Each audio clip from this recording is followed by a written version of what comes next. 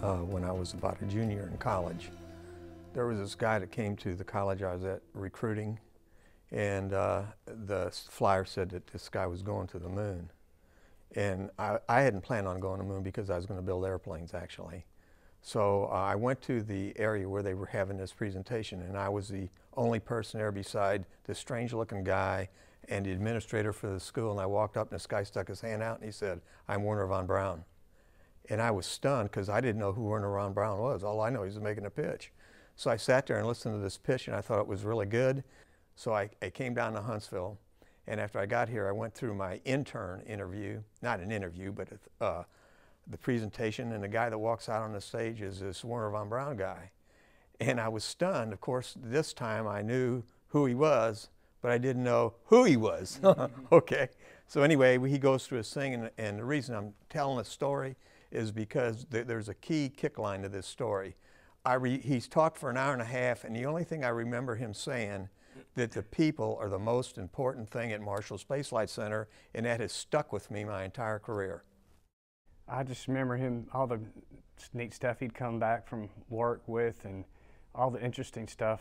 He'd talk about the Apollo, and he'd talk about the shuttle, and all the, to me it was neat. This is a rocket city, and he was part of it, and it just part of that, I guess, got in my blood. And I just thought when I got older, I'd like to try, maybe fit in his shoes. Laying in bed on a Saturday morning, and my phone ringing over and over again, and I'm the shuttle launch manager here at Marshall Space Flight Center. And that morning, it kept going off. I thought it was my kids' friends, and I heard a man's voice, and I got scared. I thought one of my kids had gotten hurt, or a family member, found out that Columbia had gone down. And it was chilling because I was our contingency coordinator for the center as well.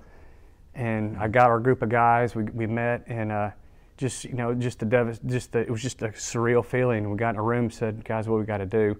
We had to get a room set up so we could do all of our working groups, get our working, and start doing all kind of fault tree analysis. I helped facilitate all those different groups, and it was a very surreal feeling, being, I guess, directly a part of that, and just how it kind of affected me. I was devastated when I saw that. I just didn't believe that could happen. We weren't prepared for that. Well, like Scott said, we go through a lot of pains doing fault tree analysis, failure mode and effects to make sure that we got everything covered. And when you see, even like the Challenger was another one. I mean, I was stunned. And I'll tell you what, you get a feeling in the pit of your stomach that you won't forget. It is terrible, because we're all part of that. It's like somebody took a hunk out of you. We're really good, I think, at soul searching. Yeah. Don't you, Scott? Yeah. We really get into that. What happened? And another thing is we really focus on the issues, not on each other. Yeah. So that's an important thing, to get to the root causes of the problems and make sure we don't do that stuff again. You'd be surprised outside of this family how many people love space flight. It's ingrained in who we are. That's why we're all here from different countries. We're explorers.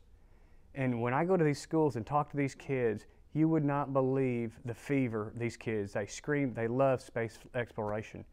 The decision I made to come here was the best decision in my life.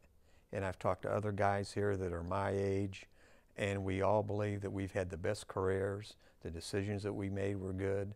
And I'd like to encourage these people, because we're always climbing to do better, to get best solutions, to get best results. So you're always trying to achieve and go up the line to do better. So if you want to explore who you are and try to make the best that you can, I mean, this is the place to be. And just the best decision in his life affected my life, because that's why I'm here. It's a great place.